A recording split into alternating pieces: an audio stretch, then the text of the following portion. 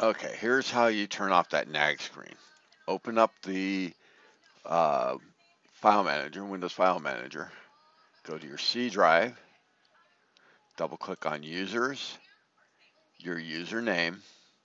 Now I have hidden files and folders showing, so I can see the folder application data and app data. Okay.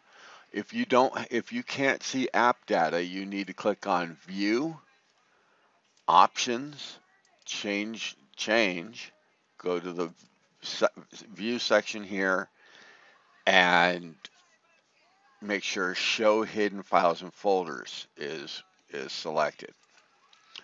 Okay, once you have that done, go into App Data, Local, AvonQuest Software, WebEasy Professional, and you'll see this file OLR.